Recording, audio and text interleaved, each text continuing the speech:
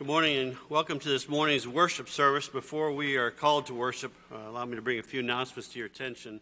There are a number of them, and I ask your attention as we go through them because some way one of these will apply to you in one way or another. I do want to remind everybody about Wednesday nights. Before the COVID outbreak thing that took place a couple of years ago, our average attendance on Wednesday nights was 180. Last Wednesday was 270. We had to set up more tables.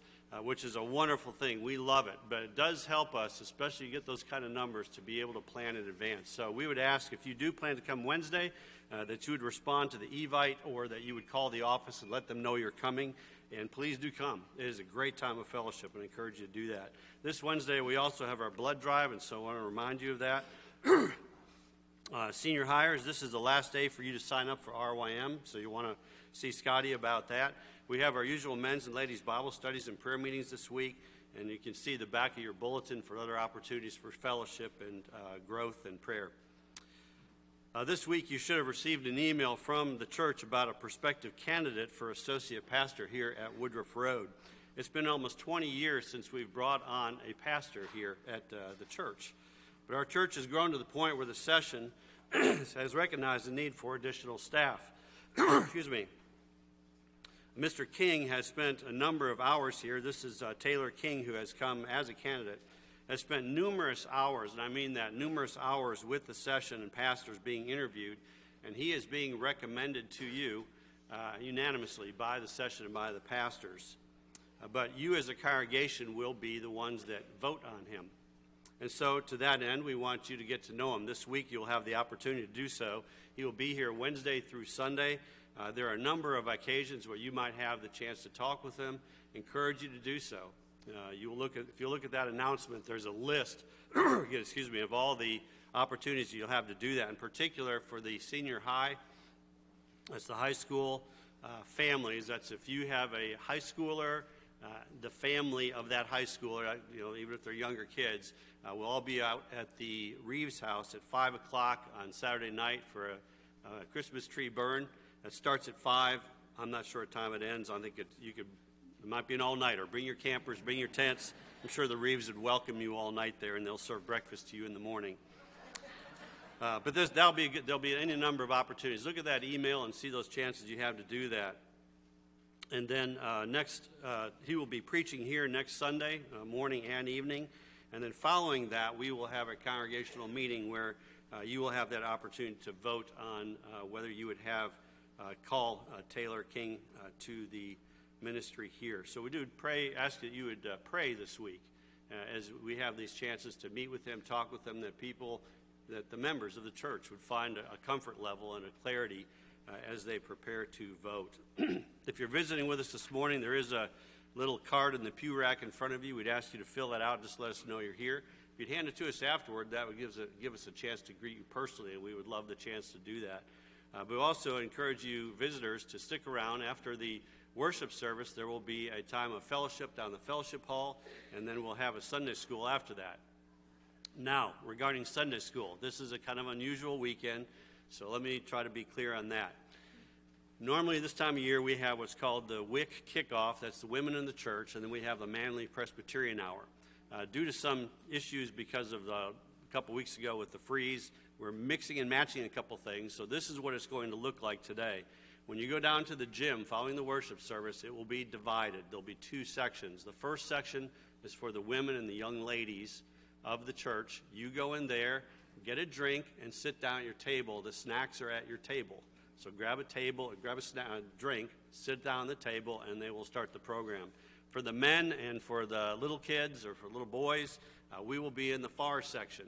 Again, when the lights go off, that's the sign for everyone to go to the Sunday school. That's all the men and kids to go to the Sunday schools. Now, for the kids, we have, again this morning, because we're still part of our J term, the kids will go to the choir room.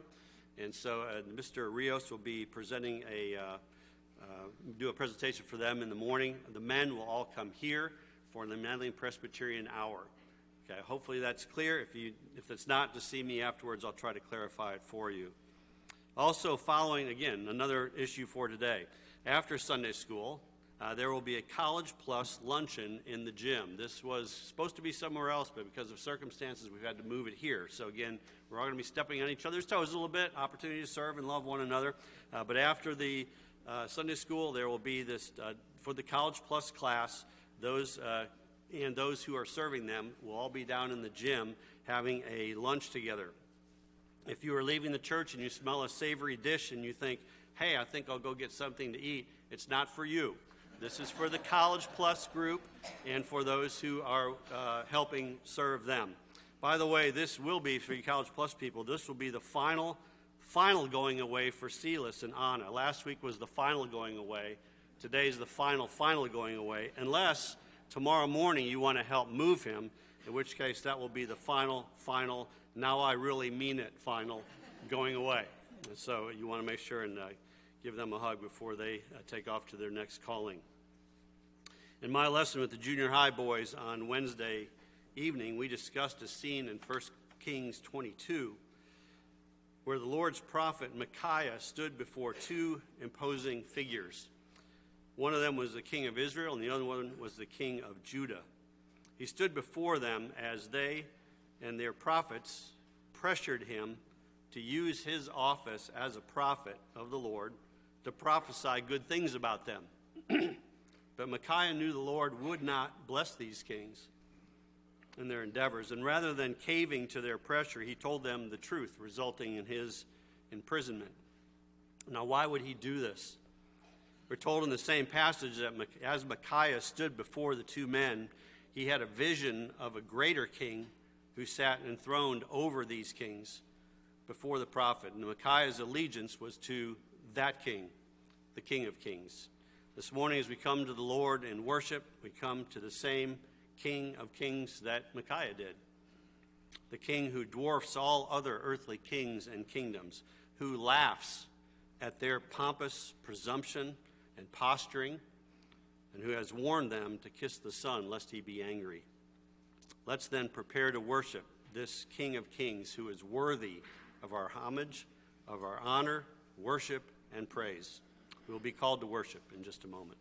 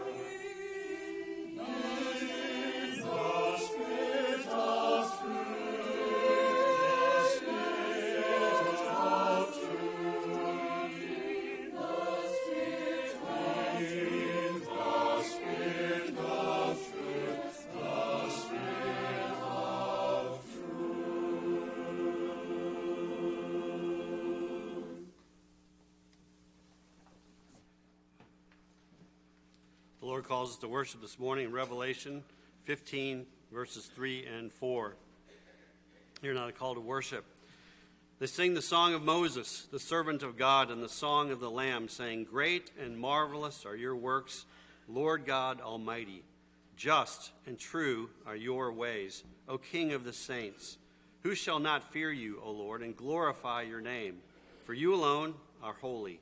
For all nations shall come and worship before you, for your judgments have been manifested." The Lord has called us to worship, then let us respond by standing and singing hymn number 219, "O Worship the King," a hymn based on Psalm 104. Please stand and sing together.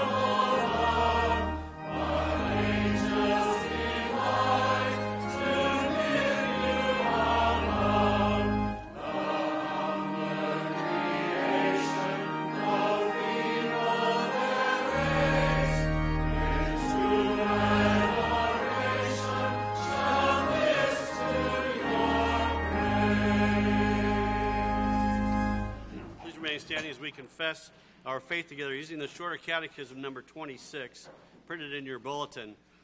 Brothers and sisters, how doth Christ execute the office of a king?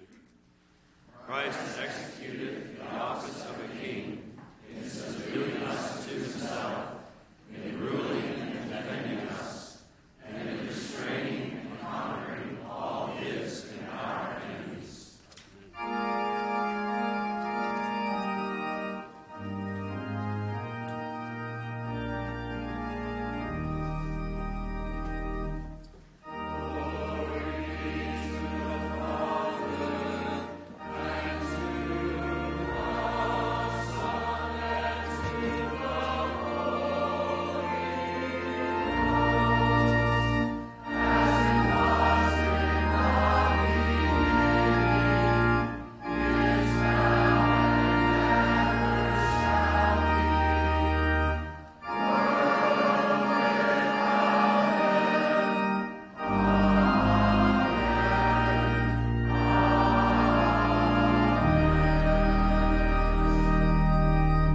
Remain standing as we honor the reading of God's Word.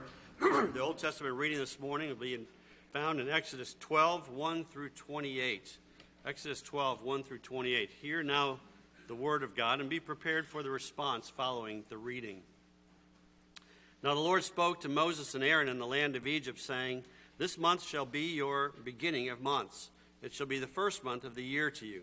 Speak to all the congregation of Israel, saying, On the 10th day of this month every man shall take for himself a lamb according to the house of his father, a lamb for a household.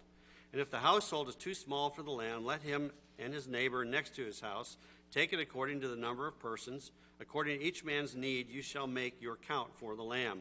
Your lamb shall be without blemish, a male of the first year. You may take it from the sheep or from the goats.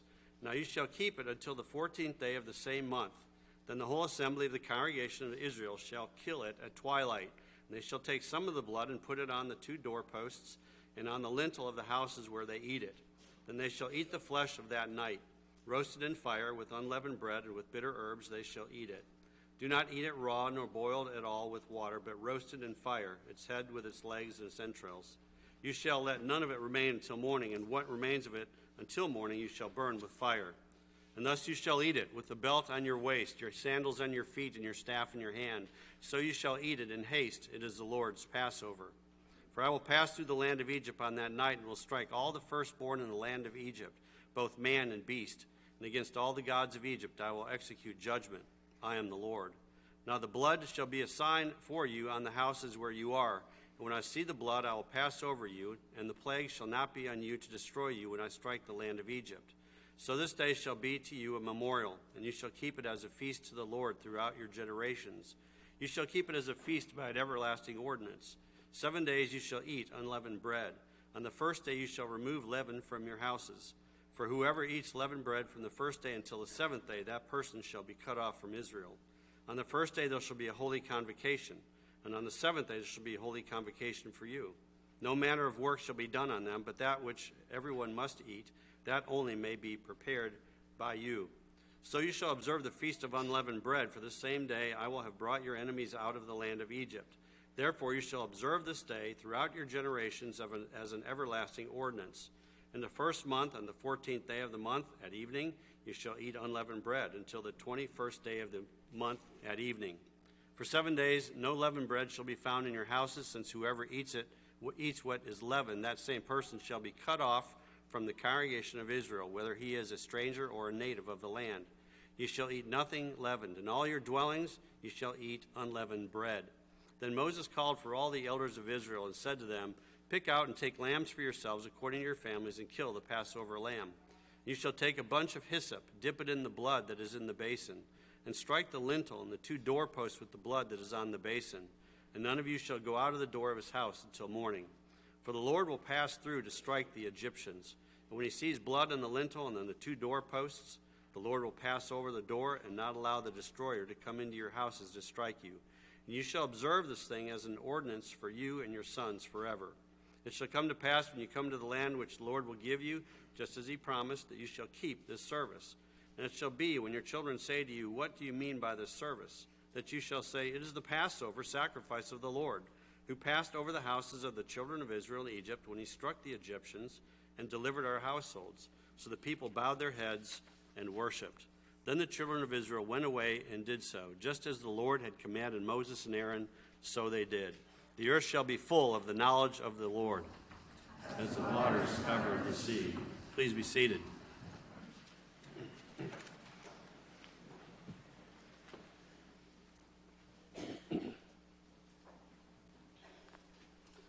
Acts 6 is a great text that illustrates some of the unique features of the church. For example, we read about those in Acts 2:40 through 47 who gladly received his word, were baptized, and that day about 3,000 souls were added to them. Here we see a demarcation then between those in the world and those who professed to be believers in Christ. We read in verse 42, They continued steadfastly in the apostles' doctrine and fellowship, and in the breaking of bread and in prayers. The people who joined the church sat together under the teaching and the authority of the apostles for instruction and for prayer. We read of the special unity of believers in verse 44. Now all who believed together and all who had all things in common, and sold their possessions and goods, and divided them among all, as anyone had need. So continuing daily with one accord in the temple, and breaking bread from house to house, they ate their food with gladness and simplicity of heart. In verse 47, we learn of the members of the church praising God and having favor with all the people. Then God blessed them, and we read that God added to the church daily those who were being saved. So, demarcation from the world, mutual service, and ministry, sitting under the preaching of the word, fellowship, communion, and prayer are all part of joining a local body of believers. This morning we have the great joy of introducing our newest members to you. I'd like to invite Eric and Lissa White to come forward with their non-communing children, Adoniram, Hudson, Everett, Oceanus, and Jubilee. As they're making their way down, also John Chilton, who is their shepherding elder, will join them. If you're not familiar with our shepherding model here at Woodruff Road, every family has a shepherding elder who prays for them, visits them, encourages them, and provides spiritual counsel when they have times of need. Now, Eric and Lissa have already met with the session. We had the joy of hearing how God had worked in each one of their lives already to draw them to Christ. And so I encourage you to also take time to sit down with them to enjoy a time of fellowship, whether it's a Wednesday night or invite them over to your house and hear their testimonies as well. We certainly want to encourage you to get to know the new members here. Let me ask each of you then to respond to the following questions with I do. Do you acknowledge yourself to be a sinner in the sight of God, justly deserving his displeasure and without hope, save in his sovereign mercy? Do you believe in the Lord Jesus Christ as the Son of God and Savior of sinners, and do you receive and rest upon him alone for salvation as he is offered in the gospel?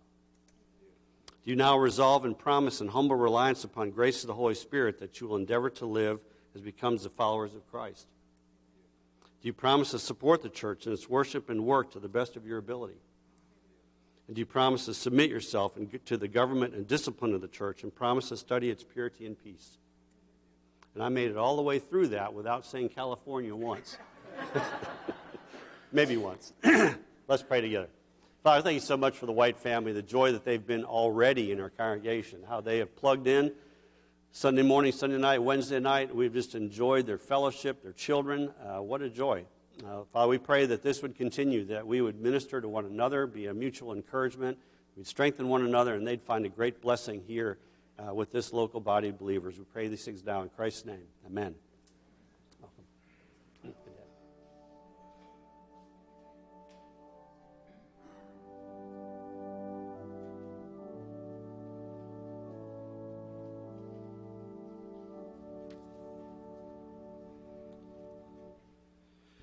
In the sermon last week, the text included a discussion between Jesus and Pilate, where Pilate threatened Jesus by pointing out the authority that Pilate had over him.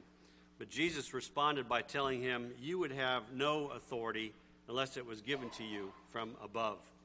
Well, like Pilate, we often think that our finances are something that we earned in our own merit or by our own power to be used as we will. But just like the issue of authority, you only have finances because God has willed it. And he willed it in part to provide you a means of worshiping him through giving. Let us then remember that what we have is only because our Heavenly Father has graciously provided it to us in the first place. Let us pray. Father, we pray now that as we give, we would do so with a joyful heart, remembering the source of all that we have is from you. And thank you, Father, for providing for us. We pray these things now in Jesus' name. Amen.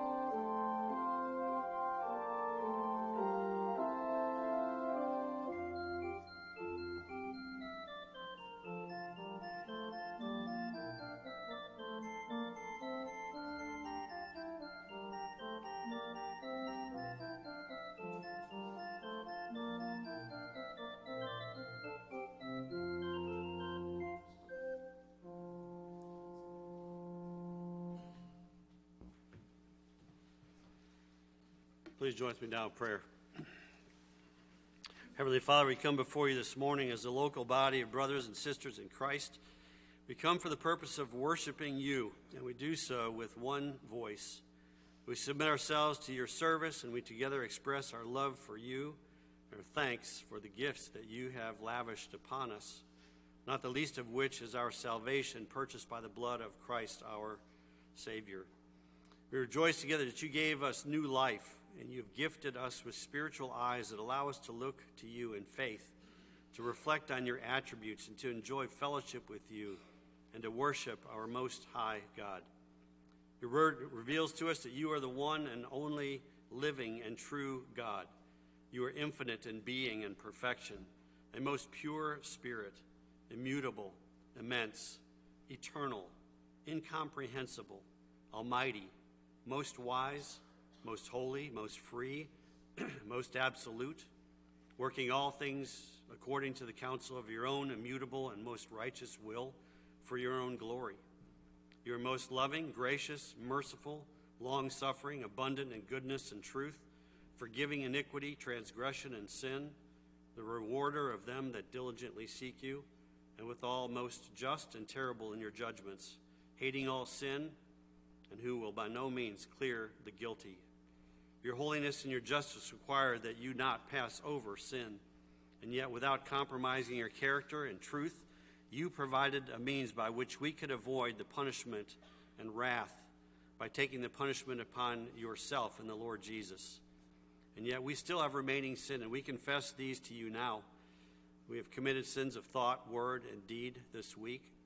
We ask that you remove them from us as far as the east is from the west. We ask for forgiveness in Christ and seek restoration of fellowship and enjoyment of you. Mold us into the image of Christ. Transform us by the renewing of our minds, that we may prove what is that good and acceptable and perfect will of God. And we give thanks now because we know your answer is yes in Christ. We pray this morning for the authorities around the world as well as in our own country, our city, our state. We pray, Father, for the common grace for them to govern in a manner that is for the good of the people rather than as an opportunity for political gain. We pray, Father, for the Church Universal meeting around the world today for corporate worship. We thank you that we confess the Savior together, and we ask that your Spirit work among your people as they worship and as they will know the joy of communion with you and fellowship with one another. We pray for the persecuted church and ask, Father, that you will grant grace or relief according to your will. May your people stay strong. May they be a blinding light of a witness for Christ, and may you please uphold them with your strong right hand. We pray for our missionaries around the world and ask that you both protect and provide for them. May they find great joy in service to you, and may you be pleased to grant salvation to the multitudes of souls among all people groups. We pray for the PCA, a denomination more and more torn by division, and we ask, Father, for wisdom during this time, that your people will act with patience and integrity, and that we try to address these issues biblically. We pray the same for our own presbytery, Calvary Presbytery, here in the upstate. And we pray for this church. We cannot say, Father, how thankful we are as we gather here at Woodruff Road each Sunday to hear the word preached and to worship together. We thank you for providing for our needs, and we plead with you to protect the peace and purity of this local body so that we might be a light to those around us. We pray for those among us who are sick. Some are fighting chronic illnesses and pain. Some are facing the death of a loved one. Others, the suffering of loved ones. Father, for all these, we ask your loving grace. May they know you more deeply for walking faithfully in the context of suffering. We pray this morning as we hear the word preached and as we sing psalms and hymns that you will give us focus and clarity of thought that we might glean the truths from your word that you want us to hear. We pray for humility to receive rebukes and clarity to receive truth. Among your people gathered here this morning and tonight and in all the activities of this day, we ask that you bless your people, comfort your children, instruct the simple, encourage the weak of heart, strengthen feeble bodies, and draw us near to yourself. And we thank you, our God and Father, Jesus, the Son, and Holy Spirit, for making this possible through Christ, in whose name we pray. Amen. I ask you to please stand once more for the scripture reading from the New Testament.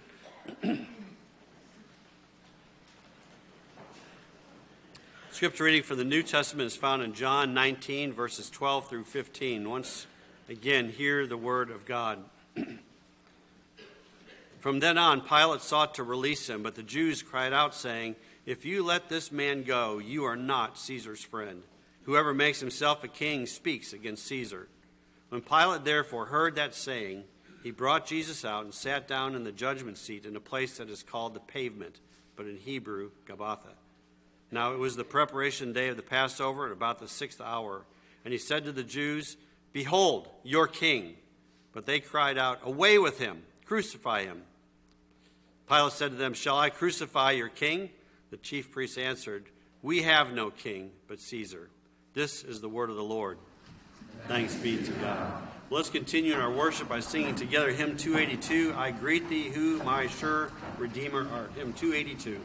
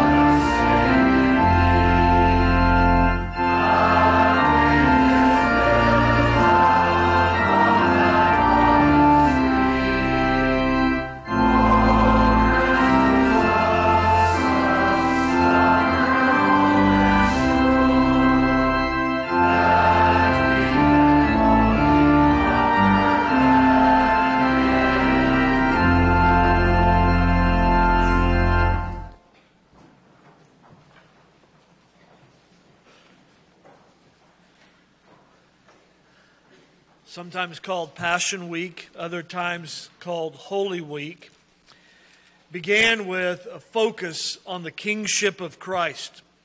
You remember that Passion Week began on Sunday, often called Palm Sunday, when Jesus entered Jerusalem to the adulation of thousands. Each one of the gospel writers record the triumphal entry, but Luke's version, let me remind you of what was said on that Sunday. We're thinking chronologically from Sunday to Sunday, the first Sunday. We're told in Luke's gospel they brought a donkey's colt to Jesus.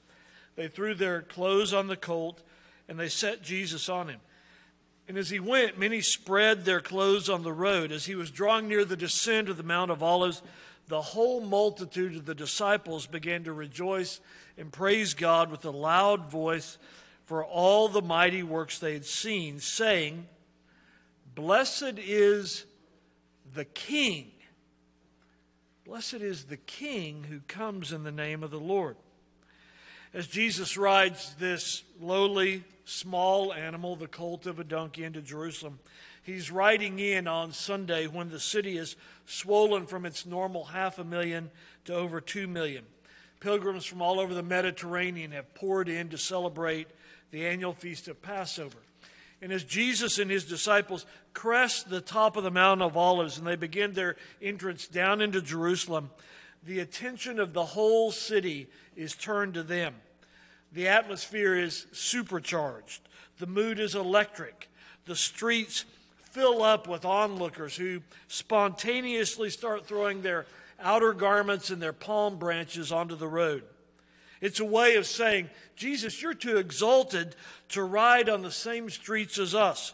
You deserve a royal carpet. When your donkey walks on my colt, it's not on my coat. It's not an insult to me. It's a privilege. It's also a symbol of submission. They were in effect saying, you're our king. We're placing ourselves under your feet. The people of Jerusalem immediately recognized the symbolism, as is clear from their shouts, as they cry out, "Blessed is the King who comes in the name of the Lord." When they saw Jesus riding in, they knew he was a king. What they didn't understand was what kind of king he had come to be. Although the donkey he was riding on should have given them a clue. He was not riding on a mighty war horse, but a small colt of a donkey.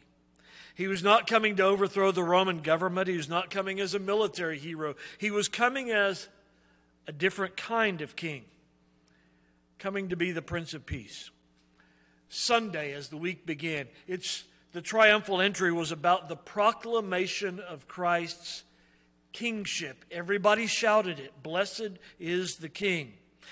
And of course, they all knew very well these things, that the Old Testament institution of king pointed to the Messiah. David and Solomon, they were just a down payment, a foreshadowing of the king. Just like every priest pointed to Christ, just like every prophet pointed to Christ. And they knew that a king had been prophesied. For example, in Isaiah 9, of the increase of his government and peace, there will be no end upon the throne of David and over his kingdom. He will order it and establish it with judgment and justice. And then as the week goes by, the week concludes on Friday morning as Jesus just outright says, he is a king. In John 18:37, when Pilate asked him, "Are you a king then?" Jesus answered, "You say rightly that I'm a king." Well, think about the week as it goes on. There's the triumphal entry on Sunday, where it begins with the whole city acknowledging Christ's kingship. Monday comes. On that day, Jesus enters the temple, and once again, as he's done before, he clears the temple of money changers. He stays that night at the home of Mary and Martha and Lazarus. Tuesday, Jesus goes back into Jerusalem. He engages in controversy with the Jewish leaders, delivers the Olivet Discourse to his disciples. Wednesday, Jesus goes to Bethany, just outside of Jerusalem, to the home of Simon the leper, who'd been healed by Jesus, for a meal. And while there, Mary anoints his head and feet with perfume. Judas goes that evening to the Sanhedrin and offers to betray Jesus into their hands for a price. Then Thursday comes. Jesus gathers with his disciples in an upper room. He washes the feet of the disciples. He delivers the farewell discourse. And then late that night, he's arrested. Then Friday comes the trials. And then the crucifixion and death. And Jesus is laid in a borrowed tomb.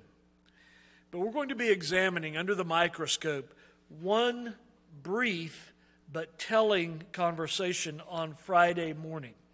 And I want you to notice with me the dominant thread of the week. On Palm Sunday, when Jesus entered Jerusalem, the crowds were shouting and chanting and talking about the kingship of Christ.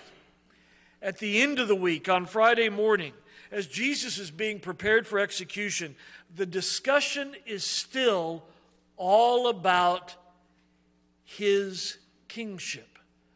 Obviously, this is the dominant running thread of the entire week. We're going to need the help of the Holy Spirit to seek and understanding and to gain understanding of this text. You'll need your Bible open, because not only will we be looking at our text, but we'll be looking back at our Old Testament text that Pastor Dodds read in your hearing a moment ago. So I hope you'll roll up your sleeves, prepare to dig into the text, and go to work with me. Let's ask for the Spirit's help now. O blessed Lord, who caused all the Holy Scriptures to be written for our learning, grant us so now to hear them, read them, learn them, inwardly digest them, that we may embrace and ever hold fast the blessed hope of everlasting life, which you have given us only in our Savior and King, Jesus Christ. Amen. Look carefully at our text, John 19, verse 14. You will notice the timestamp is given to us there. Don't read past this. This is huge. We read in verse 14, it was the preparation day of the Passover. This is a textual reminder that Jesus' crucifixion is occurring in conjunction with the Passover. That's the calendar context of these words, that the death of Jesus as our Passover lamb cannot be overemphasized. Now, I know that just a moment ago, Pastor Dodds read Exodus 12 in your hearing, but look back at it with me very carefully. And I want you to notice how this provides the backdrop for all that's happening here. Exodus 12, which had occurred 1,400 years before the coming of Christ. It occurred, Passover, while Israel was in Egyptian bondage. And what did Passover symbolize? It was a symbol of redemption. God delivering his people from slavery, from bondage.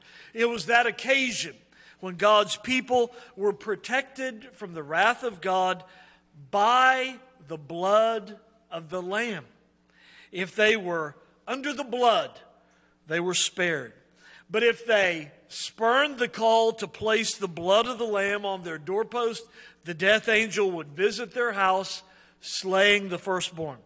Of course, all of this Old Testament ritual, which had been going on now in Jesus' day for 1,400 years, was pointing towards Jesus, who would be the Lamb of God, whose blood protects us from the wrath of God, delivers us from bondage. This week, in John 19, and you need to be able to hold Exodus 12 and John 19 at the same time, this week you have the fulfillment.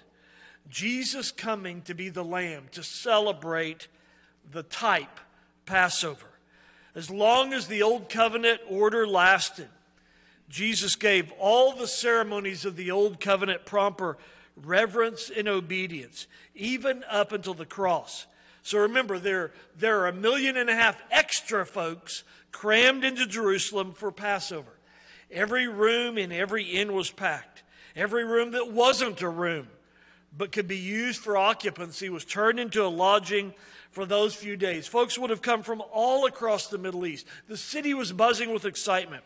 The whole focus was on the temple. There was, and no hyperbole here, tens of thousands of Passover lambs slaughtered between 3 and 6 p.m. on the afternoon of the Passover. Now, notice what our text says. It says it was the time for the preparation for Passover. What will this preparation consist of? Well, in the weeks before Passover, roads leading into Jerusalem were repaired, bridges were shored up, sepulchres were re-whitened so that all comers would have easy access.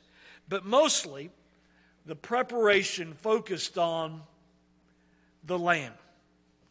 Passover was not only a celebration of Israel's national deliverance from the bond of Egypt, but it was an annual reminder for all Jews of the need for a perfect bloody sacrifice who would give his life for sinners, the sacrificial lamb.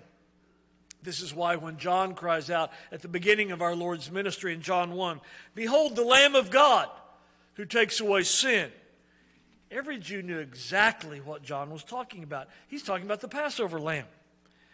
Now, when you look at this text in Exodus 12, which provides the backdrop for our text, you have instructions for Passover. Now, by Jesus' day, these instructions are 1,400 years old.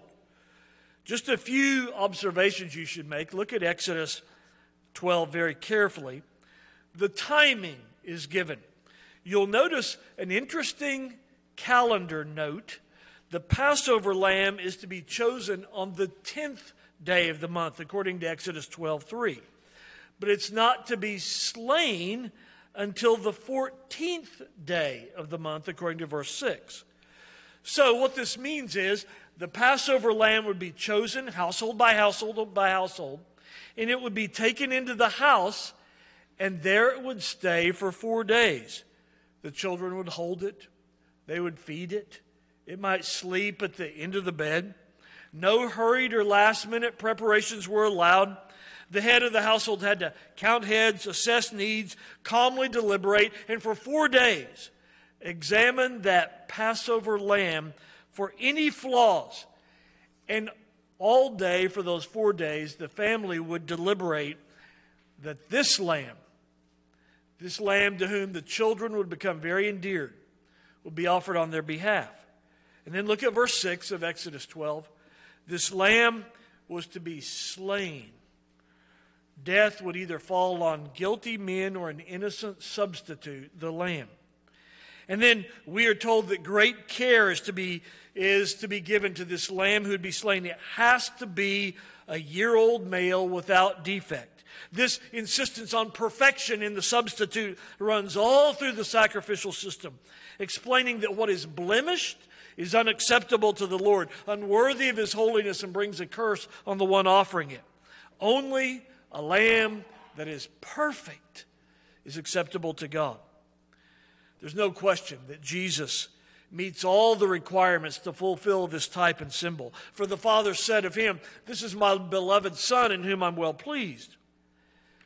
During the days leading up to the final Passover, all through Jerusalem, Jesus' enemies dogged him, questioning him fiercely, waiting for him to say something they could attack. During all his trials, all 6 of them, Jesus was repeatedly questioned, passing every test. He had no flaws, no sin. This was the examination of Jesus, the scrutiny, so that he could pass the test where everyone would say, he's the perfect, spotless Lamb of God. And then notice in Exodus 12 as well, verses 8 through 11, what was every believing Jew to do? Eat the lamb that was slain. This is why Jesus says in John 6, unless you eat the flesh of the Son of Man and drink his blood, you have no life in you. And you'll notice in verse 7 that every part of the entrance of the home, in verse 7, the doorpost, the lintel, is to have blood smeared on it, the blood of the Lamb. The purpose of this act is stated in Exodus 12:13. It's an external sign that all those in this house are numbered among the people of Jehovah. All have been set apart as the household of faith. This blood is a public confession of faith for anybody who walks by. This family believes God's word and acts upon it. Who's the sign for? Look at verse 13 of Exodus 12. An omniscient God hardly needs a sign to know which people were trusting in him and which people were not. The sign was as much for the people's benefit. It was for them to look at and be strengthened by. That's why we're told in verse 13, the blood shall be a sign for you. The sign said to them, the death of the Lamb has already done its work here. The innocent has died in the place of the guilty. God's justice has been satisfied. Sin is a capital crime, but it's been paid for by the blood of the spotless Lamb. As the dad that Passover night would take the lamb in his arms, he'd pull up its head, he would take that knife he'd been sharpening for days, and he would slit its throat. The blood would pour into a basin. The children would cry in the home, having become attached after 4 days. Dad, why? And the dad would preach the gospel to the children in his house. He would explain that that lamb was a substitute and must die, or else they would be judged. And then he would carefully take that blood in the basin and he would smear it on the doorpost and the lintel of his house. And notice the universality in Exodus 12 of condemnation. Israelite and Egyptian would both die if they did nothing. But if any of them killed the lamb and displayed its blood on their doorpost, they would be safe. The Israelite would not have been safe if he would just said, I'm an Israelite, therefore I'm safe. Or if he had just killed the lamb, but not smeared the blood. Notice also when the angel of the Lord passes through, he's not looking for the unleavened bread or the barbecuing methodology or the bitter herbs or the basin or the hyssop. He's looking for one thing: the blood of the lamb. If some foolish Israelite would have said, oh, the Lord is passing through tonight in judgment, I'll set my silver and gold on the doorpost. That will be acceptable. Or, I will write out all my righteous acts on the doorpost. Or I will smear the doorpost with my tears. All of those would have brought him nothing but condemnation. Only the blood of the Lamb could save. The house itself may have been a beautiful house and sturdily built, but if there was no blood, judgment fell upon the house. On the other hand, the house may have been a miserable hovel, falling to pieces in disrepair. But if the blood of the Lamb was upon its shabby door, those within were perfectly safe. The point was being made. The blood of the Lamb cleanses from all sin. The Lord doesn't say to Moses and Israel, if the Lord sees the blood and you're not guilty of stealing or blasphemy and murder, then you'll be spared. No. No matter your sin, if you were under the blood of the Lamb, you were safe. This truth is taught to us in the New Testament didactically in texts like 1 John 1:7. The blood of Jesus Christ, his Son, cleanses us from all sin. The Passover lamb was a perfect type of the Lord Jesus Christ. Remember, that's why John the Baptist, his cousin, had pointed at Jesus and said, the Lamb of God. Because all Jews knew that lambs were used in sacrifices, especially the Passover. Jesus was the Lamb of God because his life was to be offered as a sacrifice for sins. Like the lamb selected by every Israelite home, Jesus was also in the prime of his life. Like the lamb selected by the Israelites, Jesus was without any blemish or defect of sin. This inextricable connection between the Passover lamb and Jesus is made explicit in this last week of Jesus' life, when he is making his triumphal entry on Sunday in one entrance of the city. At the same time, the Passover lambs were being driven into the sheep gate of Jerusalem. Then when Jesus was crucified, families were at the same time killing the lambs in their homes. And fathers were saying, God has provided a lamb for us. Over at the temple, the high priest was killing a lamb to present as an atoning sacrifice for Israel's sin. And at the very same time, Jesus was slaughtered, his blood smearing the posts of wood. That's why verse 14 is so significant.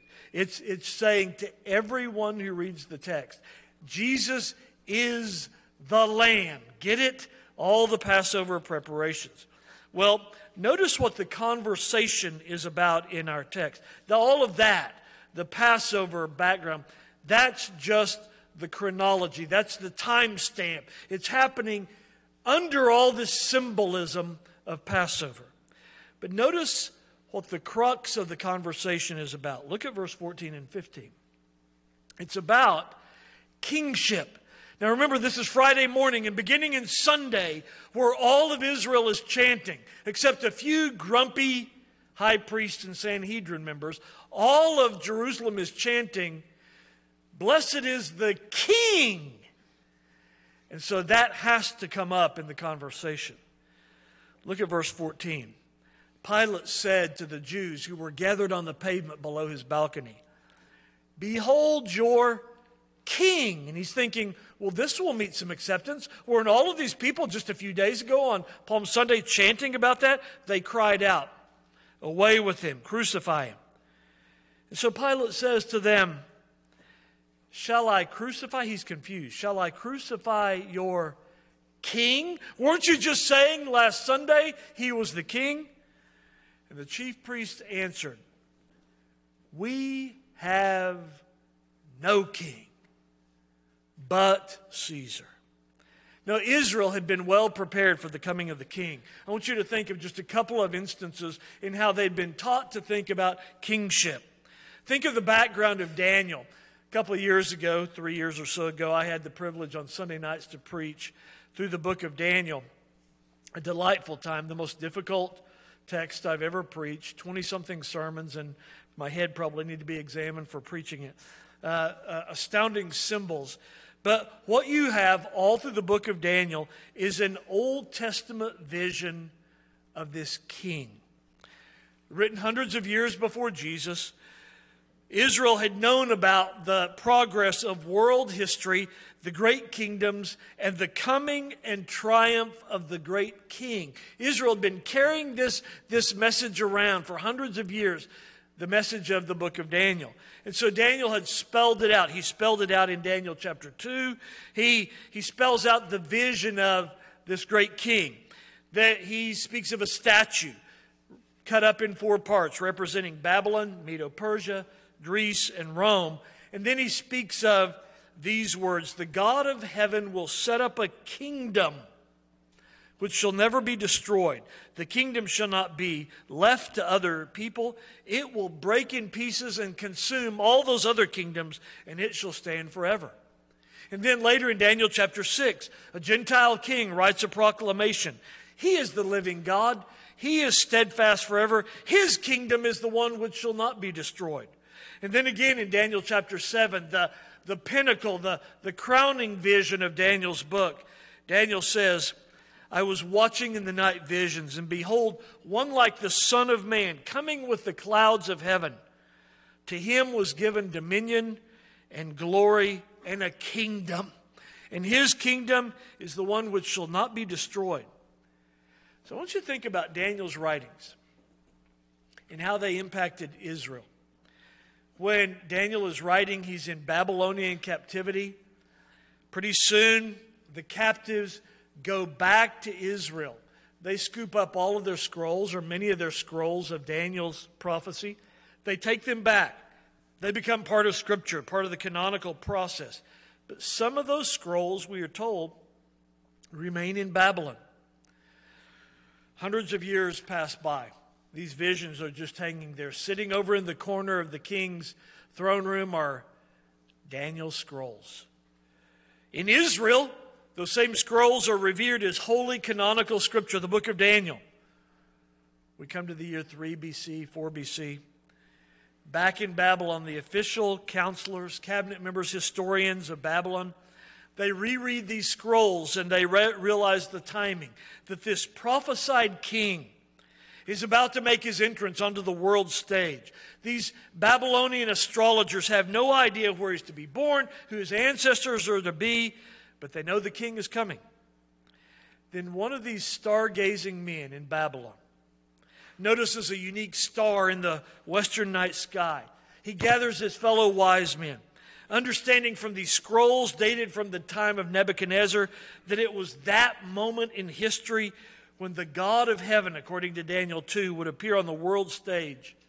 And as they look into the night sky, the star begins to move. These wise men pack expensive gifts. They follow the star hundreds of miles to the east. The star comes to rest over the land of Judah. The wise men go to the first place where they think they would find a king, the palace in Jerusalem. And we read in Matthew chapter 2, the wise men came from the east to Jerusalem saying, "Where is he who has been born king?" In the minds of these eastern wise men, they were looking for the one prophesied in Daniel's scrolls. The star leads them even closer to Bethlehem, where they give their very expensive gifts. They worship him as the king spoken of by Daniel, and then they go home. But it was not just these Babylonian wise men who were looking for a king. All Israel was looking for a king. You remember they had the prophecy of Isaiah from Isaiah 9 of the increase of his government and peace there will be no end. He will sit upon the throne of David and over his kingdom.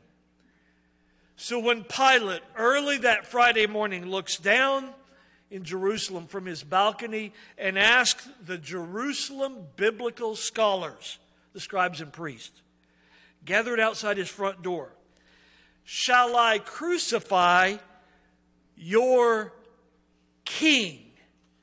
They know exactly what he's asking. And notice what they do. They make the fatal error. And this, brothers and sisters, is why I've been waiting to preach this text. They fall into an error that now is 2,000 years old, that many in our culture fall for. They state to Pilate, "We don't want this king. We prefer civil religion." Look at verse 12 and 15 in our text. The Jews cry out to Pilate, "If you let this man go, you're not Caesar's friend. Whoever makes himself a king speaks against Caesar." And then again in verse 15, Pilate said to them, "Shall I crucify your king?" Here's the moment they have. They can say, "No, we want to bow down and adore him exclusively. Solus Christus, Christ alone." Their answer is, "We have no king but Caesar." The Jews state their preference for civil religion over Christ. At the time of the penning of the Westminster Confession in the 1640s, the greatest theological scholarly gathering ever in the history of the world takes place in London. Well over 100 of the greatest Puritan scholars. And in that gathering, which lasted for several years, as our public theology, the Westminster Confession and Catechisms, was being penned, of all things, civil religion reared its ugly head and was soundly rejected. There's a small group of men who were there at the Westminster Assembly who held to what's known as Erastianism, the doctrine that says that the state should have supremacy over Christ in matters of the church. But our Constitution rejected that and goes on to state these words: "The power of the church is exclusively spiritual. That of the state includes the exercise of force. The constitution of the church derives from divine revelation, from the Bible. The constitution of the state is determined by human reason. The church has no right to construct or modify a government for the state, and the state has no right to frame a creed for the church. They are planets moving in concentric orbits." But the problem that has happened since the first century is civil religion always is nudging its way in, saying, you can have both the glory of the state and a Savior. Just buy into Caesar. Civil religion has been recognized by every major American historian and sociologist as the religion of America. Civil religion is a religion without Christ, a Christless gospel that uses some biblical terminologies. Think of recent presidents when you heard them speak. They would speak using the language of covenant, city set on a hill, but without the need for eternal salvation to be found by faith in Christ alone. Civil religion is incredibly adaptable, always to serve the ends of political uses. To make naive Christians think that these power-hungry candidates and elected officials actually care about biblical law and the spread of Christ's kingdom. In my life and ministry over the last 35 years, I've seen candidates and office holders try to co-opt the church, even this church, and get the church to take on Caesar's agenda. Several years ago, right here in this place, during a political race, 3 different candidates approached me and asked me for support and a platform before this church. They wanted to stand in this pulpit. 3 different men. In each case, I tried to very politely refuse and explain to each of them why that could not happen. One of the happiest moments I had was a few years went by and another man was running for another office in our state. And he called me up on a Saturday night, and when I looked at my phone, I thought, I know what he's going to do. I know what he's asking. And he said, Carl, my wife and I are going to be in Greenville tomorrow. I thought, here it comes. And he said, could we worship with Woodruff Road? And I said, of course, you're welcome to worship. And he said, we'd like to come to you in Sandy's house for lunch under one condition. I thought, okay, this is the shoe's going to drop right now.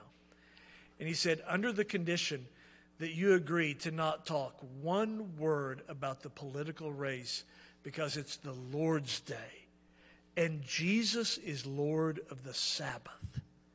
And so I don't want to have one conversation about Caesar's kingdom. I said, come and sit on the front row. Come to my house for lunch. And they spent the entire afternoon with us. Their suit got dirty with dog hair from sitting on our couch. It was glorious. Well, I want you to think about civil religion. The same religion as these Jewish high priests. It has now taken center stage in our nation among evangelicals. In worship and church life, I don't care if you're a Republican or a Democrat. Churches think it's a great prize to have a president, a senator, a governor, a candidate come and speak in their pulpit. Recently, we've seen in one of the largest churches in our nation, a former president come and stand in the pulpit. Instead of the gospel being preached, you have civil religion. We have family members in a church in Oklahoma City who, during a recent campaign, a church that would never invite a woman to preach, invited a candidate to preach. She was a Roman Catholic. And when I asked some of our family members, really, you have women preach? Oh, it doesn't matter because she's going to be the governor.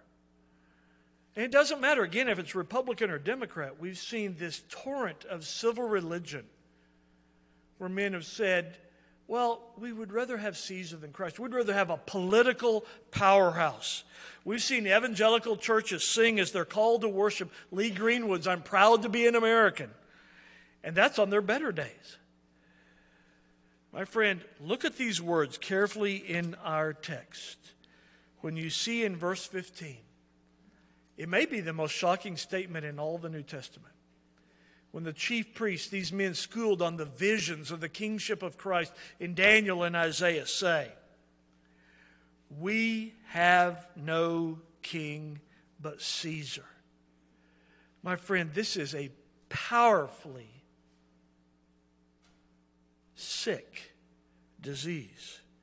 For the believer, any attachment, listen to me carefully, any attachment to national powers, political persons, political parties can never, ever be mixed with the clear truth of the kingship of Jesus alone. Don't we confess as one of the great solas of our doctrine, solus Christus, Christ alone without any mixture of Caesar. Why? We know the history and prophecy. All nations, ours at the head of the list. Listen to me carefully. All nations, all parties, all political ideologies will fade and be crushed. Why would you want to hitch your wagon to a losing proposition? Our text here contains a classic form of civil religion. The marriage, look at our text. We have no king but Caesar. Do you know what that makes room for? That confession, we have no king but Caesar, makes room for Roman paganism and Old Covenant Judaism. But do you know what it has no room for? Christ. You know what the problem with civil religion is? Is to be Caesar's friend is to reject Jesus, the greatest of all rulers. Jesus is the fulfillment of all of Daniel and Isaiah's prophecies about the king. Can Caesar rule and defend you from all of God's and our enemies? No. And how foolish is the one who hitches their wagon to Caesar. You would reject Christ for civil religion? To do homage to fallen, sinful men?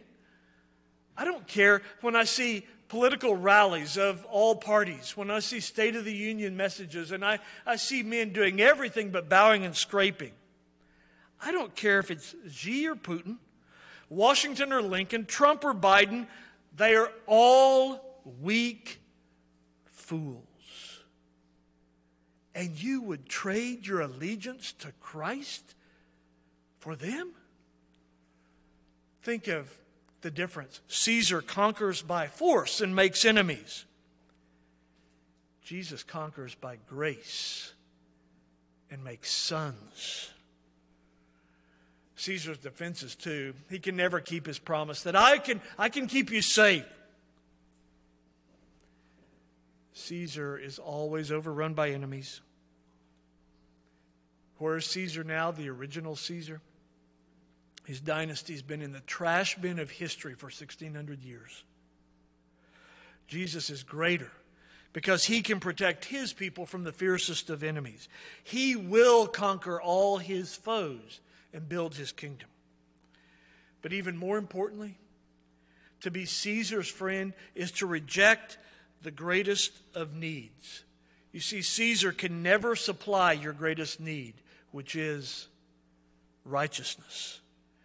Caesar's reign, including all of our rulers, is utterly corrupt. Their lives and dealings are ignorant of Scripture, immoral men and women.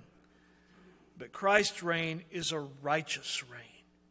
He's holy in every one of his dealings, and he gives righteousness freely to his subjects.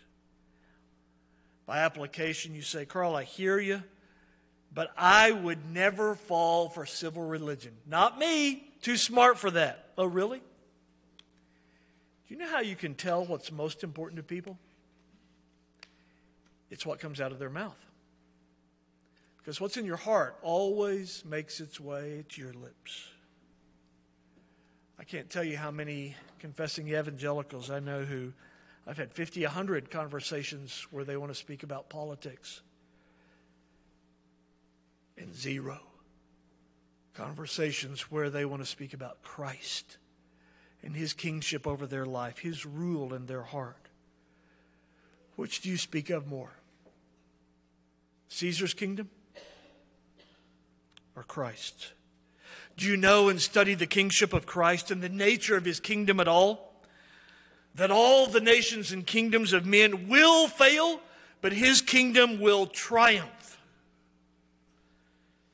Civil religionists, when it comes to crunch time, will always confess, we have no king but Caesar.